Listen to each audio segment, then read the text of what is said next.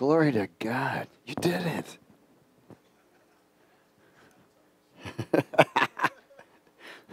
Surprise. Be ready in season and out, right? Hallelujah. Would you turn to Mark 16?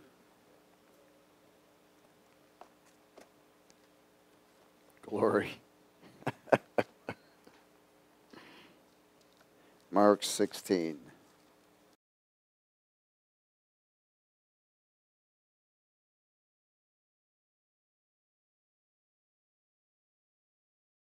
Sixteen, I believe it is.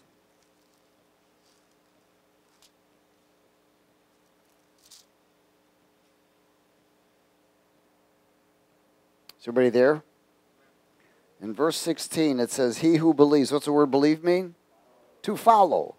Remember, there's a lot of people say they believe, but they're not followers. But in the eyes of God, he says, you're a liar because you won't follow me.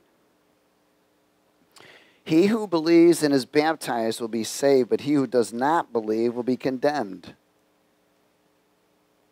And these signs will follow those who believe. In my name they will cast out demons. That is not a difficult thing. In the name of Jesus, if you're filled. Now, here's what we call predestined promises. He says, if you're saved, Jesus Christ is your Lord and Savior. If you're filled and baptized in the Holy Spirit with power, he says, you'll be able to use my name.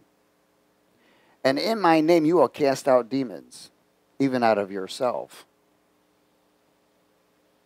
And you will speak with new tongues. That's called tongues, because you're baptized in the Spirit. And you will take up serpents or demonic forces. And if you drink anything deadly, it will by no means harm you. You will lay hands on the sick and they will recover. These are called predestined promises. But there's something that he says you must do first. You must be saved, you must follow, and you must be filled and baptized in the Holy Spirit. That's it. Casting out a demon is not a difficult thing.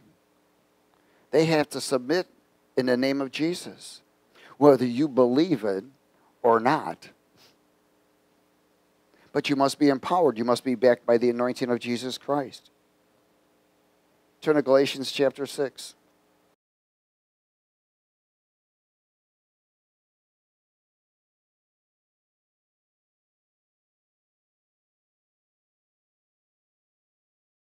Galatians chapter 6. Again, these are predestined promises, but there's always something that you must do to receive the promise.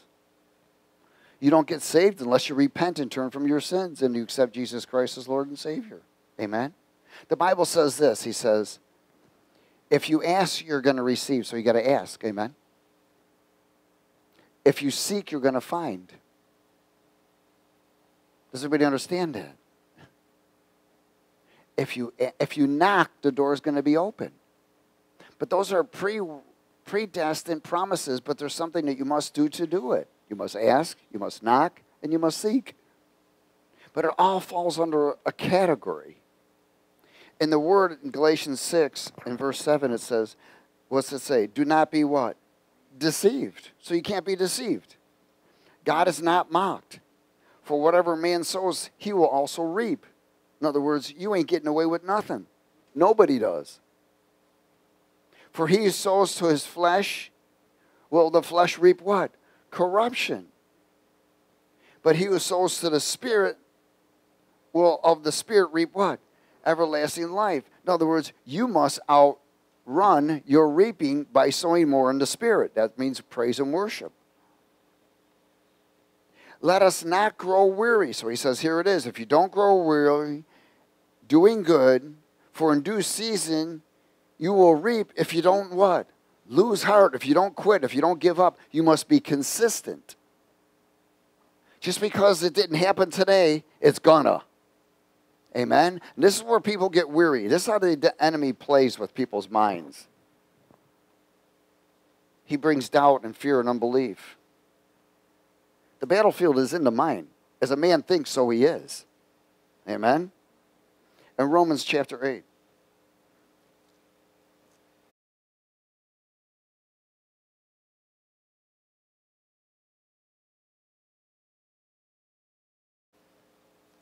and verse 28.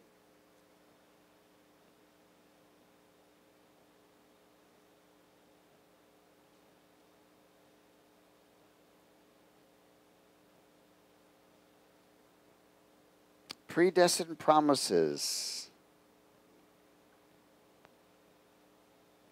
But there's an assignment attached to each promise. Amen? There's something you must do. In verse 28, let's speak it. And we know that all things work together for the good to who? Those who what? Love God. The word says if you love God, you'll obey him. To those who are called according to his purpose, for whom he foreknew, he also predestined to be what? Conformed to the image of his Son, that he might be the firstborn among many brethren. Moreover, whom he predestined, these he also what? Called. Whom he called, these he also justified. Whom he justified, these he also did what? Glorified. So, here we are. We're predestined in the plan of God, designated to be conformed into the Son of God in his image and likeness and character. So everything you're going through is to deliver you and from your old past so you can get in a position where it's no longer you that live, but him that lives. But again, there are assignments to everything you and I do so that we can reach that place. One of our goals, and I've shared this before, is to reach the master's level of denying ourselves. There must be a desire that you are willing to reach a level, the master's level of denying yourself. Well, this is what I think. Well, if there's an I in it, you need to erase it. Does everybody understand that? See, the Father plans it. The Word writes it. And the Spirit leads us into and guides us into the predestined promises. Again, the Father planned it. The Word writes it. The Spirit leads us. So that each and every one, there are predestined promises. Now, there are predestined promises for the body, but then there's predestined promises for each and every individual. A predestined plan is a predestined promise. Amen? So we are called, we are justified, and we are glorified in completing these assignments so that he gets all the glory. In Ephesians chapter 1.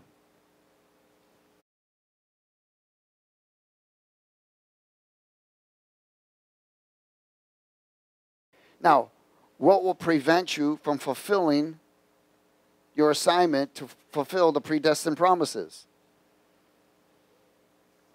Not doing your assignment, not completing. Amen? Cooperation is still the key.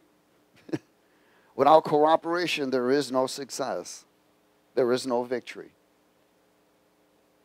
In Ephesians chapter 1, in verse 3. Predestined promises.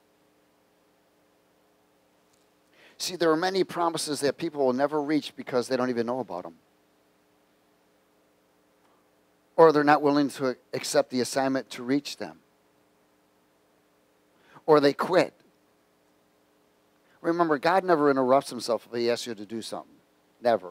That's not God. That's the enemy that interrupts. Now, God may interrupt something to rescue you from harm. Amen.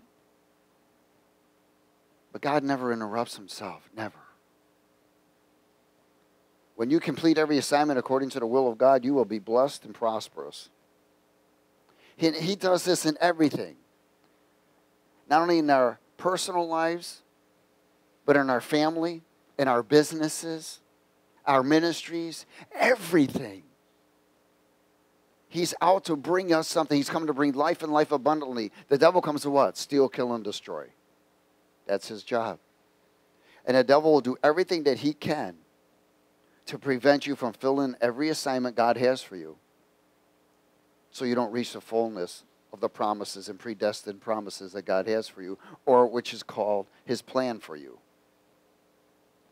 What you end up doing is in serving the devil's plan instead of God's plan. And there's only two plans, the Lord's or the devil's. That's it.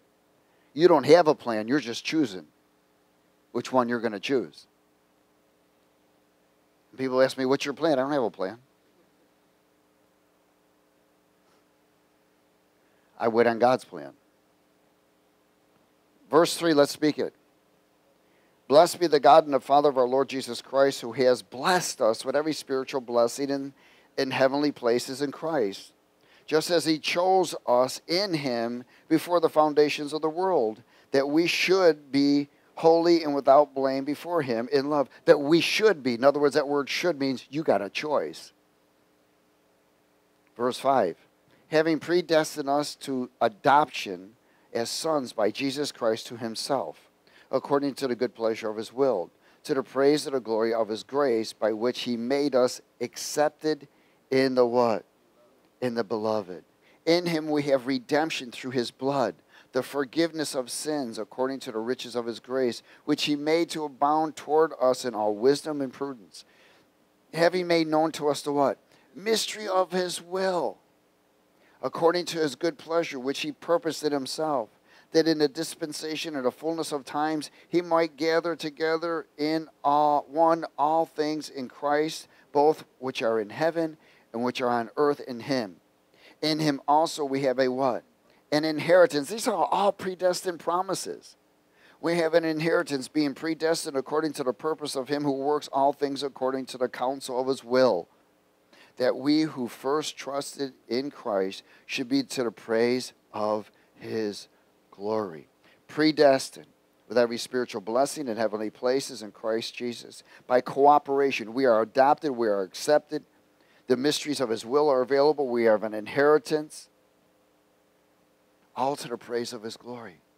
But again, it's all available to everyone who's willing to follow. Everyone who's willing to deny themselves. Everyone is willing to accept the assignments of God and complete them. Amen? Hebrews 10.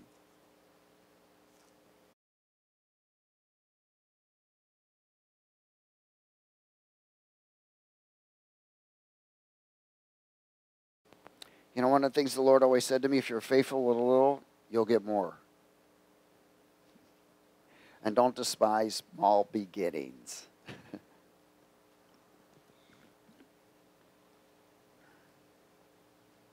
Hebrews 10, verse 32.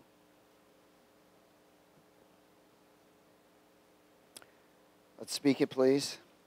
But recall the former days in which, after you were illuminated, you endured a great struggle with sufferings, partly while you were made a spectacle both by reproaches and tribulations, and partly while you became companions of those who were so treated.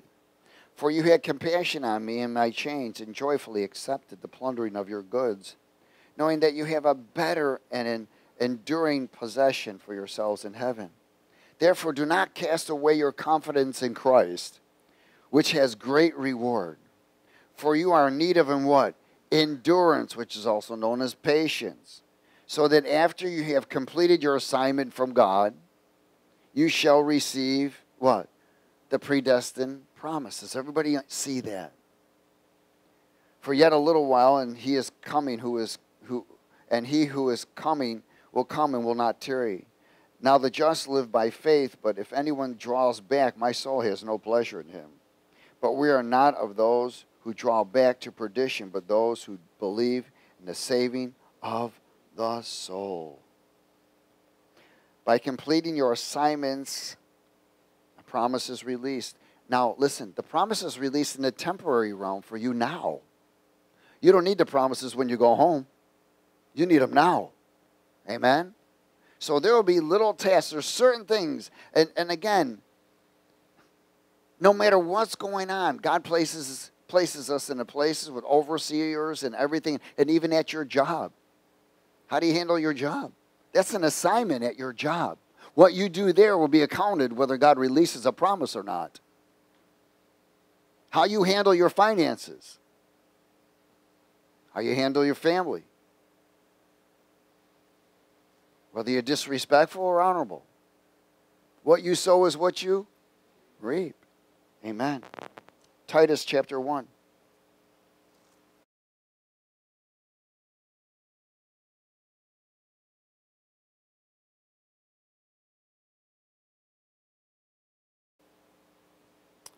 In verse 1. Titus 1:1. Paul, a bondservant of God and apostle of Jesus Christ, according to the faith of God's elect and the acknowledgement of the truth which accords with godliness, in hope of eternal life, which God, who cannot lie, promised before time began, but now in due time manifested his word through preaching, which was committed to me according to the commandment of God, our Savior. In other words, what's the promise? Eternal life. Amen? But is there something you must do? Yes. You must cooperate. You will have multiple assignments to fulfill your eternal life. The word says, no flesh shall glory in the presence of God. It is the promise of eternal life. In Galatians chapter 5. These are predestined promises of God's plan for me and you.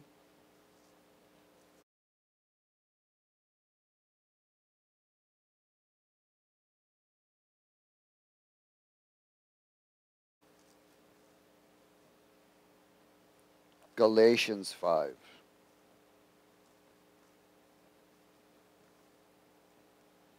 That's why he says in a multitude of counsel there is safety and wisdom. But many people don't accept counsel. They take it and then they think, oh, nothing, but they have no idea what's going to affect them down the road. Because nobody gets away with it. Nobody. I get calls from people later. It could be 8 months, 2 months, 6 months, whatever, when they've done wrong and they know it was wrong. Then they call needing help. And sometimes the Lord will say, help them, or sometimes he'll say, no. Because you got to understand something. When you help someone, you are reaping for them also. Does everybody understand that? You are partaking of their reaping for them when you are helping them. Jesus reaped for me and you, didn't he? Amen? It doesn't mean don't help someone. What it means is you better know whether God is telling you to or not. Because there's times when he'll tell you don't pray for this person anymore because your prayers are interfering with what he wants to do. Galatians 5:16. Let's speak it. I say then walk in the Spirit, and you shall not fulfill the lust of the flesh. Okay, he said, here's a prerequisite. What? Walk in the Spirit, and you're not going to fulfill the flesh. For the flesh does what? Lust against the Spirit, and the Spirit against the flesh, and these are contrary to one another, so you don't do the will of the flesh. Or the things that you wish. Walk in the Spirit, led by the Spirit, filled with the Spirit. In other words, the flesh of temptation is always there. You will overcome every time if you're in the Spirit. Why? It's a predestined promise. You're going to overcome. It's predestined promise. When we begin to understand our predestined promises, you won't freak out so much. You won't walk in fear. You know everything's going to work to the good if you are completing the assignments God has given you. James chapter 1.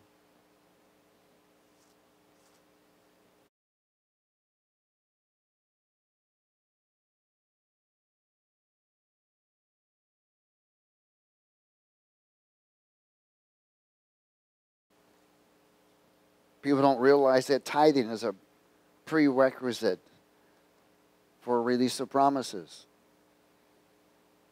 The word says, would you rob God of his tithes and offerings? I mean, you have to be plumb nuts. And let me tell you something. If you're an individual that calculates it to the penny, you're going to get it to the penny.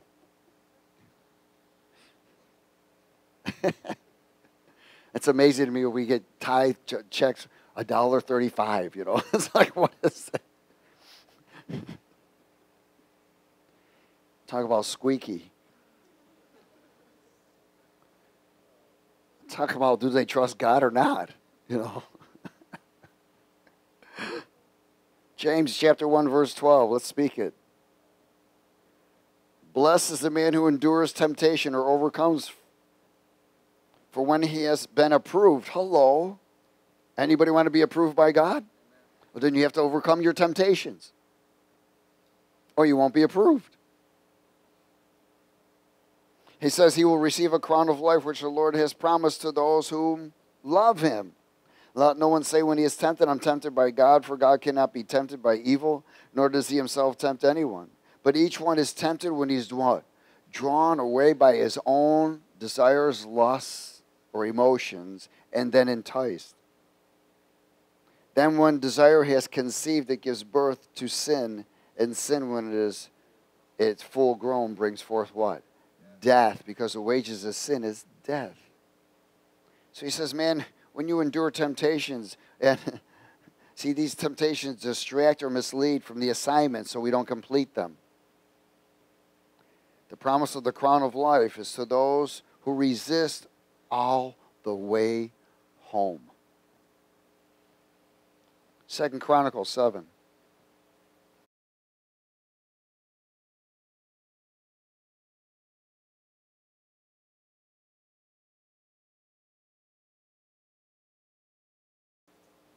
Predestined Promises.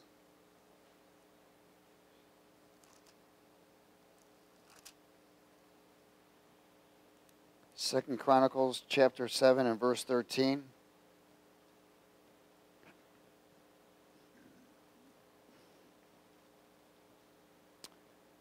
We'll start at 12. It says, Then the Lord appeared to Solomon by night and said to him, I have heard your prayer and I have chosen this place for myself as a house of sacrifice. In other words, God places you into an assembly somewhere. When I shut up heaven and there is no rain, or command the locusts to devour the land, or send pestilence among my people. If my people who are called by my name will what? Humble themselves and pray and seek my face and turn from their wicked ways, then I will hear from heaven and I will forgive their sin and heal their land. And do what? Heal their land. He says, humble, pray, seek, and turn, and you'll be healed. Now, the land is also a representation of your body.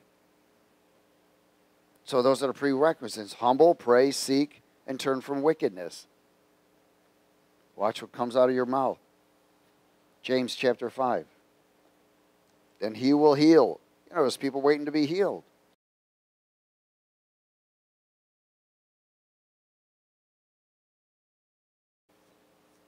Hallelujah.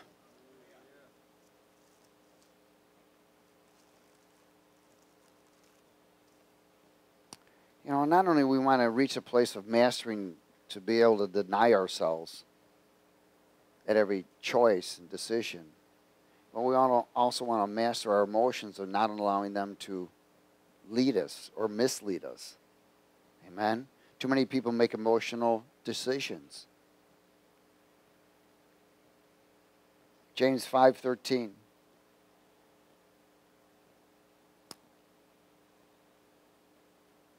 What does it say? Is anyone among you suffering? Let him pray. Is anyone cheerful? Let him sing psalms. Is anyone among you sick? Let him call for the elders of the church. Let them pray over him, anointing him with oil in the name of the Lord. And the prayer of the faith will save the sick, and the Lord will raise him up. And if he has committed sins, he will be what? Forgiven. Confess your trespasses or sins to one another and pray for one another that you may be what? Healed. The effective fervent prayer of a righteous man avails much. Wow. Anointing the head. That's why we do anointing services. We want the anointing of Christ. There's times when we'll come around and we'll anoint people or lay hands on people, which we plan on doing Friday night unless God says something different. But that's what he's led us to so far. And Psalm 103.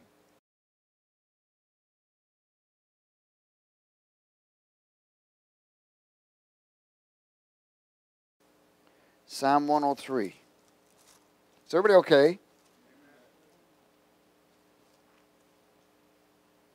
Man, if people knew the predestined promises of God,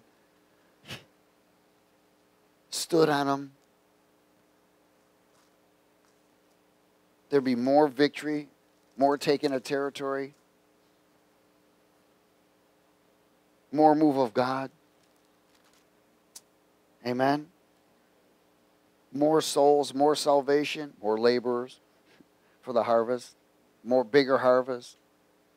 Heck, the body of Christ would be stronger, be kicking butt. There wouldn't be any more Democrats in office. They'd be taking offices, which I really believe that's going to be happening now. It's already started.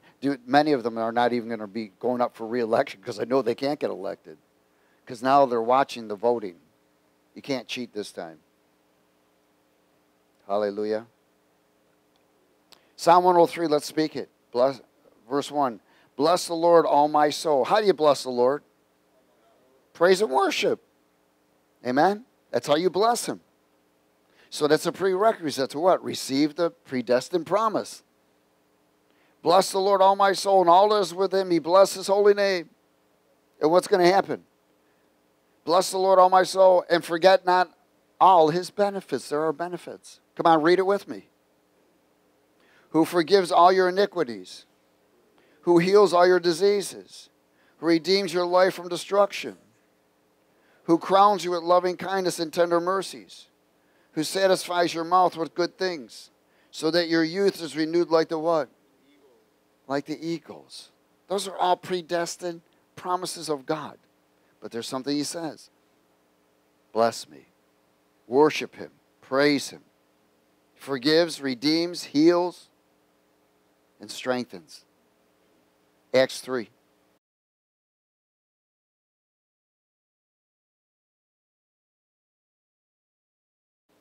Acts chapter 3.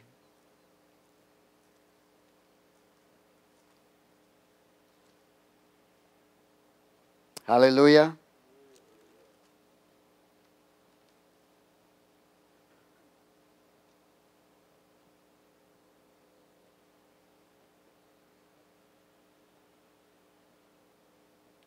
Verse 18.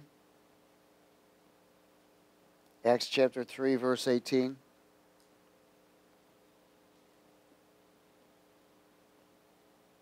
Is everybody there? But those things which God foretold by the mouth of all of his prophets that Christ would suffer, he has thus fulfilled. He says, repent, therefore, and be converted, that your sins may be blotted out, so that the times of refreshing may come from the presence of the Lord, and that he may send Jesus Christ, who was preached to you before. Now look at, this is so powerful. You know, repentance should be always at the tip of your tongue. Forgive me, Lord. Forgive me. See, things are given to us in assignments. If you're not willing to complete them, then you won't receive the promise. And many times people think that, okay, well, because nothing's happened, that, they forget all about it. And then they wonder why they're struggling, wonder why they're there's a limitation in their life, or they just can't advance or anything to that degree. And the reason for it is because they haven't completed what God asked them to do. It's simple. Amen? Don't forget what he asked you to do. Write it down. And one thing we need is refreshing every time in God's presence. We need refreshing. Hebrews 10:19.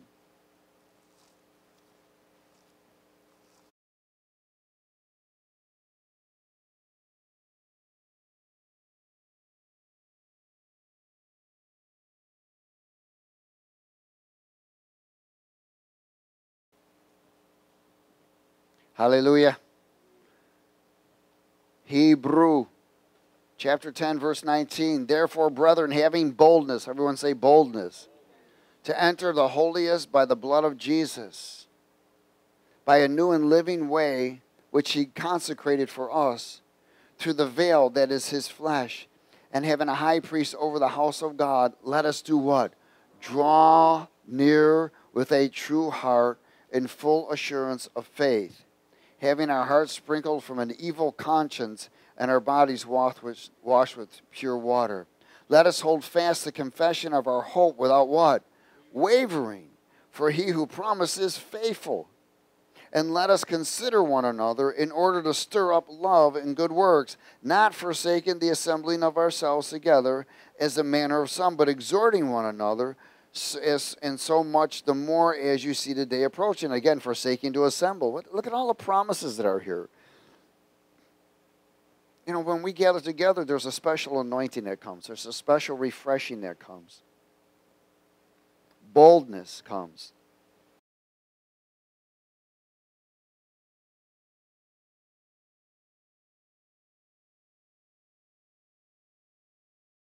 Oh no, Genesis, I'm sorry. Genesis 16. Genesis 16.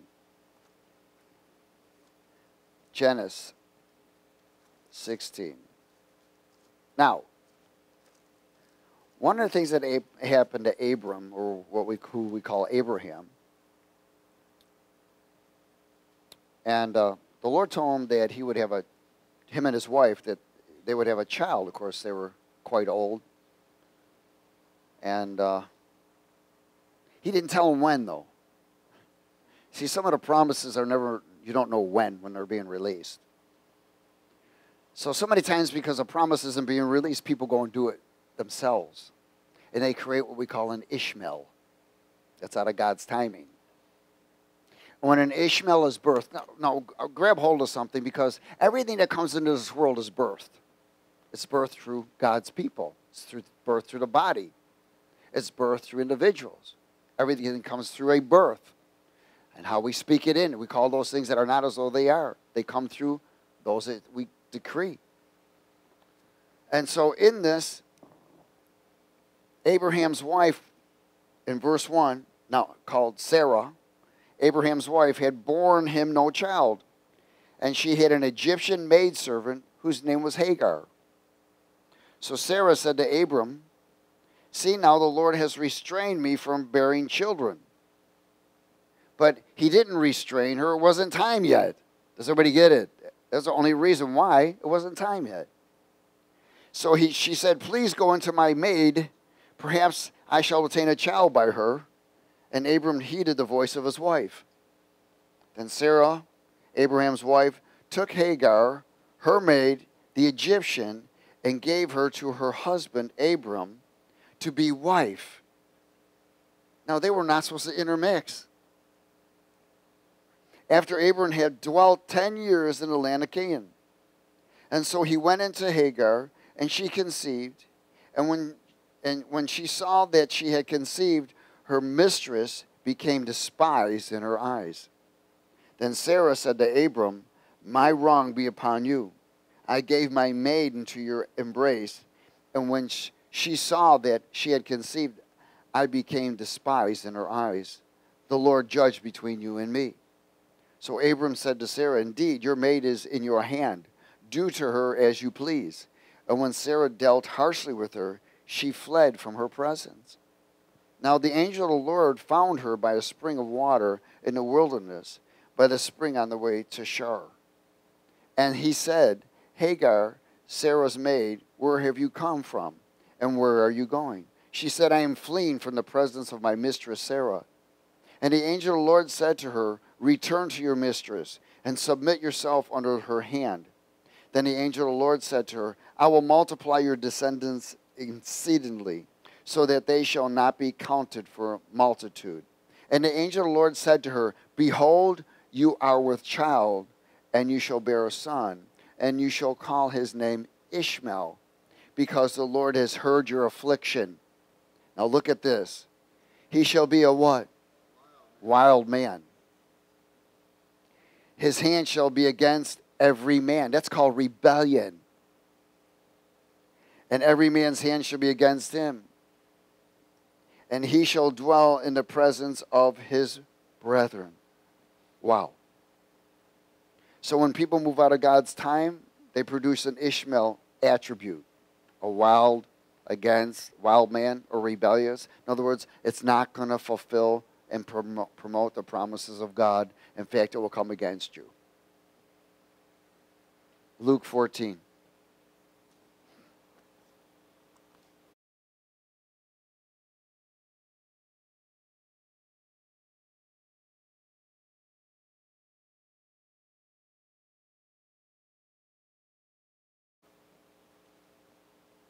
Remember, God doesn't interrupt himself. When you allow the interruption of the enemy come, you will birth an Ishmael.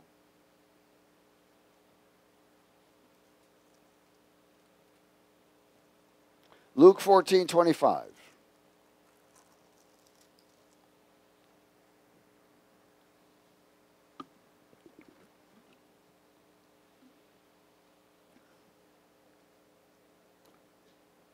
Everybody there?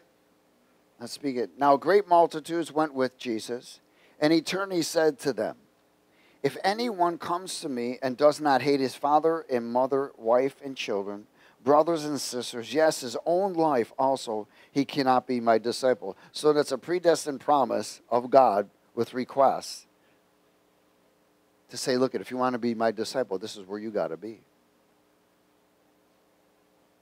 If anyone comes to me and does not hate his father, mother, sister, brother, children, self, can't be my disciple. In other words, those are idols. He must be number one. And whoever does not bear his cross and come after me cannot be my disciple. For which of you intending to build a tower does not sit down first and count the cost, whether he has enough to finish it? Lest after he has laid the foundation and is not able to finish, all who see him begin to mock him, saying, this man began to build and was not able to finish.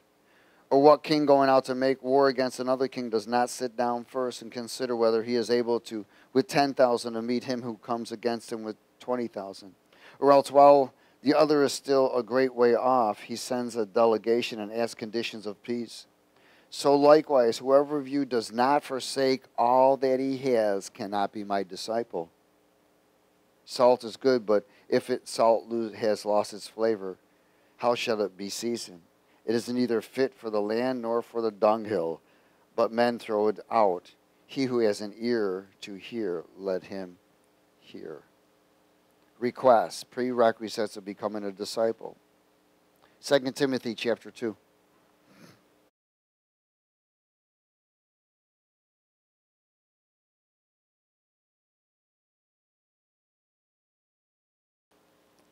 Second Timothy chapter 2 and verse 1.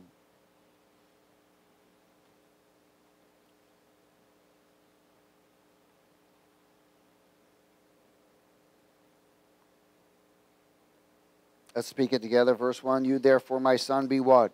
Strong in the grace or in the plan that is in Christ Jesus, and the things that you have heard from me among many witnesses. Commit these to faithful men who will be able to teach others also.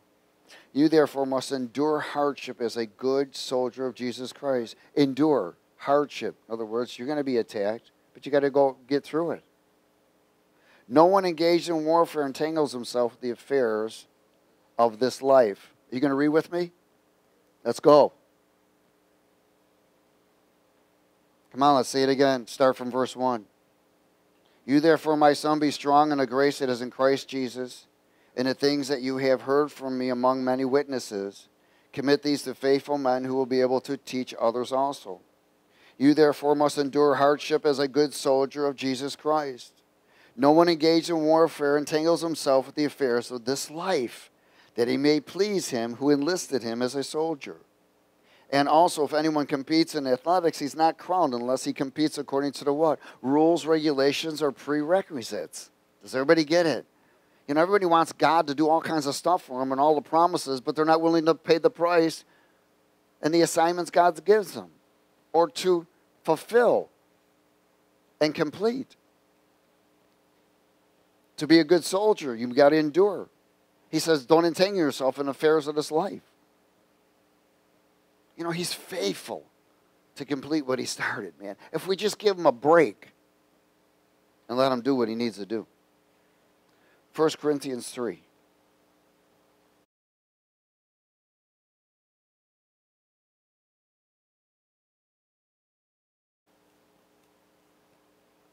And if we'll just cooperate.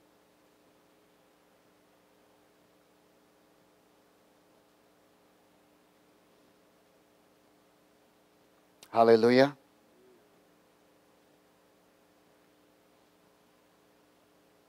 First Corinthians chapter 3 and verse 9.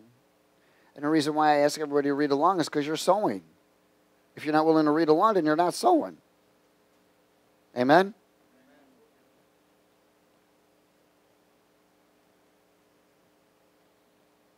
Verse 9, let's speak it. For we are God's fellow workers. You are God's field. You are God's building. According to the grace of God which was given to me as a wise master builder, I have laid the foundation and another builds on it. But let each one take heed how he builds. For no other foundation can anyone lay that which is laid, which is Jesus Christ. Now, if anyone builds on this foundation with gold, silver, precious stone, wood, hay, straw, each one's work will become clear. For the day will declare it, because it will be revealed by fire, and the fire will test each one's work of what sort it is. In other words, whether it was done in the spirit or in the flesh, whether you completed the assignment according to the rules of God, or you completed the assignment in the flesh, which can't be completed in the flesh. It must be completed in the spirit. Verse 14. If anyone's work which he has built on endures, he will receive a what? Reward or a what? Promise. If anyone's work is burned, he will suffer loss, but he himself will be saved, yet so as through fire. Do you not know that you are the temple of God and that the Spirit of God dwells in you? If anyone defiles the temple of God, God will destroy him, for the temple of God is holy, which temple you are. Everyone's tested. Everyone's works are tested by fire to release. In other words, everything that you've accomplished, everything you've done is tested by God. Whether it's done according to His way or your way. If it's done your way, it's in the flesh, it will burn. If it's done His way, you'll receive a reward or a promise. And I'm going to close at 1 Peter chapter 5.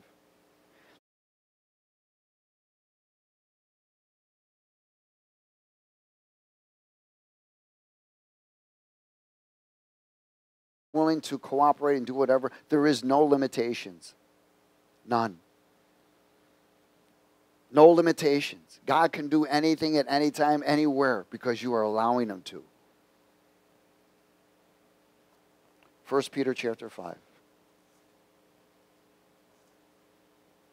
But if you're not willing to cooperate, then you pay the price. Loss. Verse 5. 1 Pete chapter 5, verse 5. Likewise, you younger people. We're all young, so praise God. Submit yourselves to your elders. Yes, all of you be submissive to one another. In others, respect one another. And be clothed with what? Humility. Eat some humble pie. God resists the what? Oh, the proud fleshers. But God gives grace, His plan to the what? Humble. Those that are willing to deny themselves. Therefore do what? Humble yourselves under the mighty hand of God, that He may exalt you in due time or release a promise to you. Predestined promise. Casting your cares upon Him, for He what? Cares for you. Be sober. What's sober again? Alert. Be diligent. Consistent. Because your adversary, the devil, walks about whom, like a roaring lion, seeking whom he can steal, kill, and destroy, and mislead, so that you will not complete the assignment to receive the promise. We have predestined promises. God has promised for all of His children. And in fulfilling these assignments and receiving these promises and these blessings in the plan of God, you are changing more and more into His image and likeness. But if you're not willing to cooperate, you're changing more into your old man again. You're exchanging a new man for the old man. Remember, Jesus looks for Jesus. Jesus looks for Jesus. He has no association with the flesh, only with the Spirit, because God is Spirit. Amen? Father, we thank you for your word. We are honored and blessed, and I pray for each and every one here tonight, Lord, that the reality of the cooperation, completing assignments, and the release of promises, because you're a good daddy, and you want to bless our socks off all the time and surprise us. But Lord, we just ask that you'll kick us in the butt, slap us in the back of the head, and cause us to be alert, to be consistent, and to be pleasing to you, so we can fulfill the assignment and receive the blessing that you have for each and every one. In Jesus' name. And everybody said amen.